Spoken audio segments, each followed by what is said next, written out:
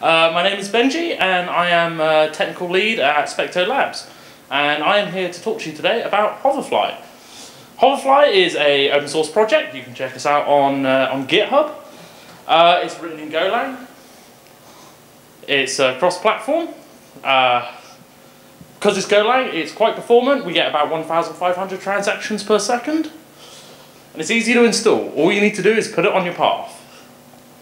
And you can check it out on Docker Hub. So I realise I've explained this, like all the details, apart from what it actually does. So Hoverfly is a service virtualization tool, or you could call it an API simulation tool. So the idea is that you use it to capture requests being sent by your application, so that you can then record the responses from its dependencies. So we can look at this diagram and you can see that we've got some kind of generic kind of like testing frameworks on the left here. We've then got our application, which is in a Docker container. This is just an icon, not really important. And the important bit is that it's talking to 3 different APIs.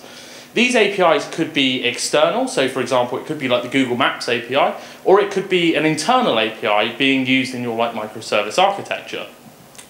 The problem with this, especially around like kind of service-oriented architecture, is testing.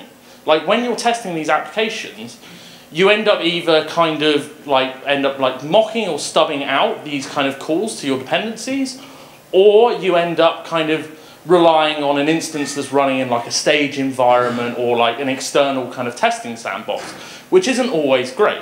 So if we take the example of, say, this bottom API is a sandbox that's being provided, maybe it's like the eBay sandbox. What happens when that goes down? If you're relying on that for your tests, that's going to cause problems for your tests, and we don't want that. Your automated test suite is meant to run independently of any outside factors. So you might use something like stubbing or mocking to achieve this, but I don't think that's good enough.